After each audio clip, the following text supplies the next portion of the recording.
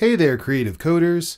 This is Benjamin D. Whiting, and welcome back to the SuperCollider segment of Null-state's interactive digital art tutorial series. We are now setting sail for the second half of our SuperCollider voyage. From here on out, this series will focus on completing an electroacoustic composition within SuperCollider. Because electronic music in general, and even electroacoustic music, encompasses an unbelievably diverse range of compositional styles and sound design conventions, choosing a style to focus on is a bit of a gamble on my end. I certainly do not want to alienate anyone based on my own personal musical preferences. Therefore, I have decided to go the sound art route and compose a reactive electroacoustic soundscape. The sound design techniques we touch on could be applied to virtually any genre of electronic music, and, being reactive, the code generated could make for a good starting template for a myriad of interdisciplinary art projects.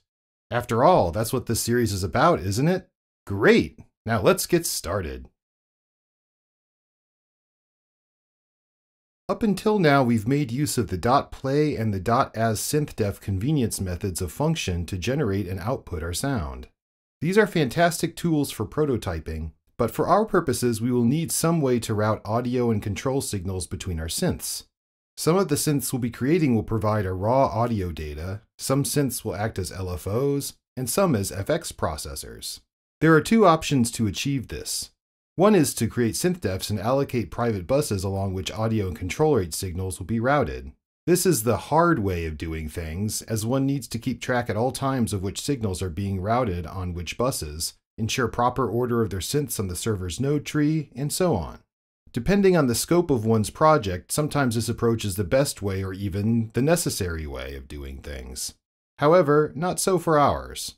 We will be going about this the easy way, which is to use a library called JITLib. JITLib, or Just-in-Time Programming Library, extends SuperCollider's just-in-time compilation property. SuperCollider, like many programming languages specializing in live audio performance, uses just-in-time compilation. Unlike more traditional programming languages where one would complete the entire code one wishes to run, wait for the compiler to convert it all into machine language, and then run the program, just-in-time compilation allows for the program to be built in chunks. Processes run as compiled and remain running until they are freed by either some condition in their code or by the user themselves. If more code is compiled while code is running, these new processes are added dynamically, the resulting signal flow changing to accommodate the new code being introduced. A good way to encapsulate the convenience JITLib adds to this method of dynamic compilation can be found at the beginning of JITLib's own help file. Quote, "Passenger to taxi driver. Take me to number 37. I'll give you the street name when we are there." End quote. Already this hints at a surprising amount of flexibility in the order of how objects and classes can be compiled and still be able to work properly. JITLib allows for an even greater degree of flexibility in synth creation and instantiation, as well as signal routing. It provides several syntactical simplifications for behind-the-scenes signal busing.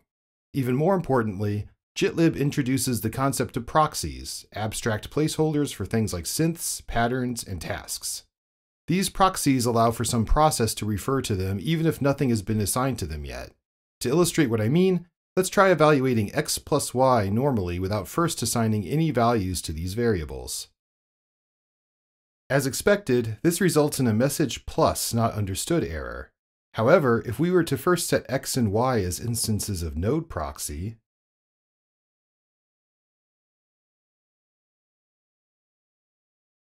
we instead receive a binary op-plug message. Checking each component individually still yields nil for both, but within objects called NodeProxies that can accept binary operators even when not currently set to anything. NodeProxies also come equipped with busing and monitoring capabilities, and can accept methods like .play even when no sound-producing synths have been set to them yet. This is particularly useful if one is planning on using their inherent crossfading capabilities. Before we continue, let's boot the server. NodeProxies can be instanced in any of the following ways. 1. Manually, where a NodeProxy is declared and later set to some source object.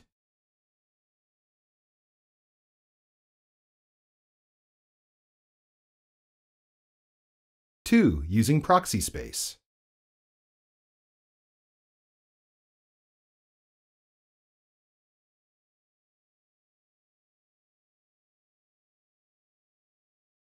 3. Using the NodeProxy definition class Ndef.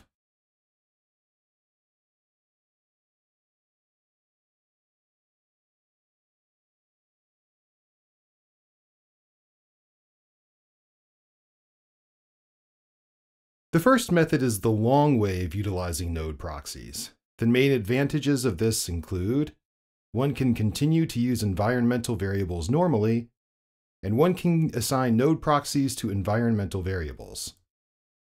The primary disadvantage is that it's quite a bit more cumbersome to write, as one needs to manually initialize a NodeProxy and then specify the proxy source via the .source method. The second method, ProxySpace, allows the programmer to set up special environments in which NodeProxies can be stored. The main advantages to this approach are: one can assign NodeProxies to environmental variables, one can create multiple banks of NodeProxies, i.e. multiple proxy spaces, and switch between them, and NodeProxy creation is handled automatically, so one can set the source directly to the variable without needing to use .source. The primary disadvantages are: one can no longer use environmental variables normally without popping out of ProxySpace. One cannot create and play a proxy in one instruction. This will still work like function.play despite being set to an environmental variable. One needs to separate the instructions like so. The third method, Ndef, behaves much like ProxySpace, except that all Ndefs are stored in only one proxy space, so there is no environmental switching, and it uses SynthDef-like syntax. Its main advantages include: no need to declare a proxy space, one is created automatically when the interpreter starts. One can create and play a proxy in one instruction. This works as intended. One can continue to use environmental variables normally. The primary disadvantages include: one cannot switch between proxy spaces, so one cannot have two Ndefs share the same name. I've not found this to be an issue in practice, however. More problematic is that the syntax is a bit cumbersome, leading to cluttered-looking code very quickly. ProxySpace is my preferred method, mainly because it's much cleaner and neater to use for live coding. One can find plenty of examples online of code using any one of these methods, so feel free to pick your poison for your own projects. Let's start from scratch by killing all servers and rebooting the interpreter. This isn't a necessary step, but sometimes it just feels right starting from a clean slate. We'll replace our server boot code with the following.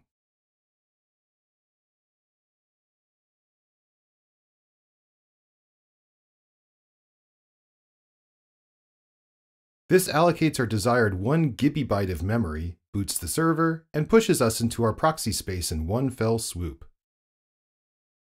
NodeProxy isn't so flexible that it can return all sampling rates at once.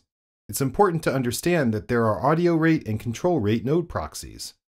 If a NodeProxy is instanced but not given a sampling rate or source, it remains at .ir, or initialization rate. If you've instanced a proxy, have set it to some source synth, yet it still reports as .ir when checking the proxy space, then something has gone wrong. Of course, audio rate NodeProxies can accommodate control rate UGens, but the opposite is not true. Audio rate UGens require an audio rate NodeProxy. We'll be starting our sound design in earnest next episode, but for now we'll stick to a simple example that best demonstrates the ease and flexibility of JITLib. Let's set up some code that will allow us to modulate the frequency and width of a pulse wave using the mouse.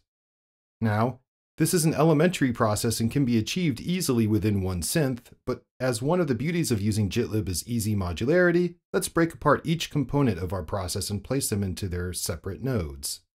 First, let's set up our pulse wave containing proxy.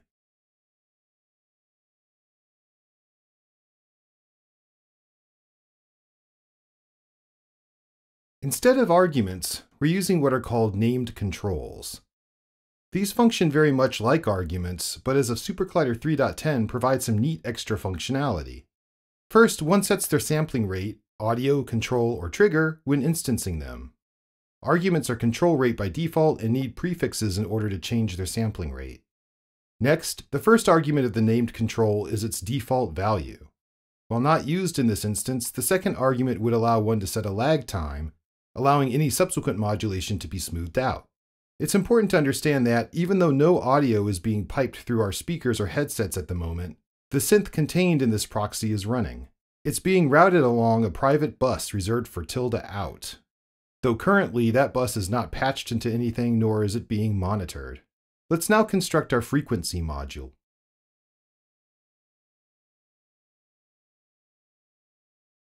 Here we're using the vertical position of our mouse pointer to control the frequency, moving exponentially between 40 and 5120 Hz. Finally, our width controlling proxy. That modulates the width of the pulse wave between 0% and 50% using the horizontal position of the mouse cursor. You may be wondering at this point, but Benjamin, these are simple instructions that would fit right at home in our audio rate output synth. Is there any real purpose for splitting them apart like this? Well, yes, you're absolutely right, and in many instances I would assign these to variables in the audio rate proxy. In a moment, however, I'm certain the advantage of this modularity will be made clearer. Now let us fade in our pulse wave.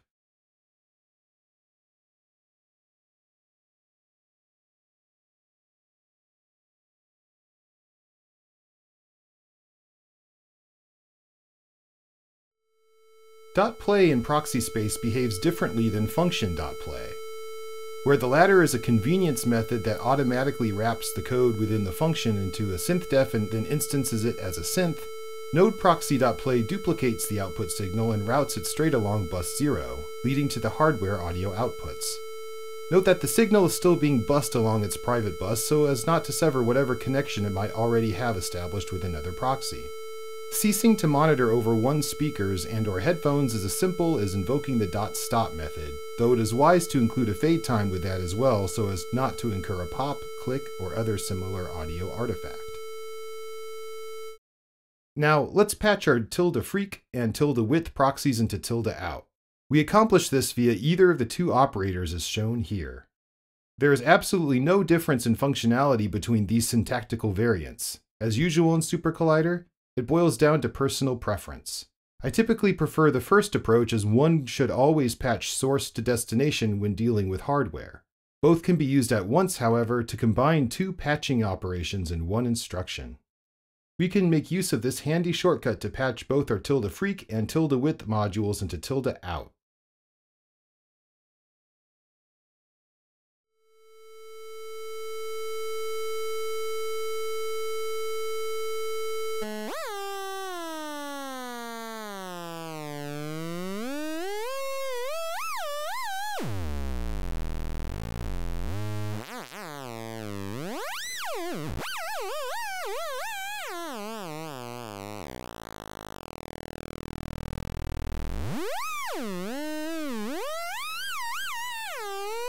.end not only stops the proxy's monitor, but it releases its encapsulated synth as well, thus saving on CPU cycles.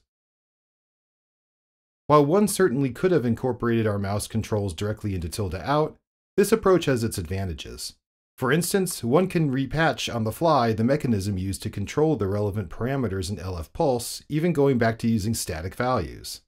Also, the same control rate proxies can be simultaneously patched into other proxies, which can be remapped as needed. It's up to you to determine to what extent modularity makes sense for your code.